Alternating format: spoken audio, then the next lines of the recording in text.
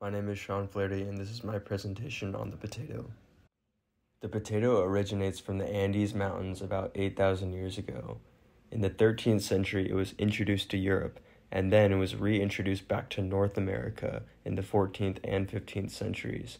Today, it is also the fourth most important crop.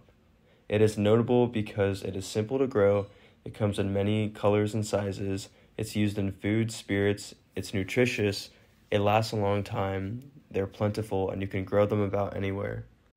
Today there are about 4,000 varieties of potatoes, and they can grow at an elevation of 0 to 4,700 meters above sea level. There are russet potatoes, yellow, white, red, purple, blue, fingerling, new potatoes, Yukon Gold, Kennebec, German butterball, yam, and most controversially, the sweet potato. In one 38-gram potato, there are 22 calories, 5 grams of carbs, 1 gram of protein, and 0 fat, cholesterol, and sugar, as well as a plethora of vitamins. Alright, now, why potatoes? Well, I think that potatoes are the best vegetables due to their extreme versatility, ability to grow in most climates, and consistent taste that can be incorporated into any dish.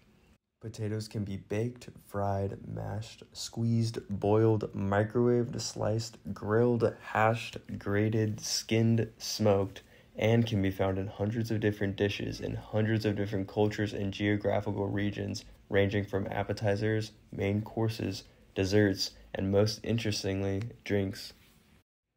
Here is a diagram of the amount of things you can do with a potato.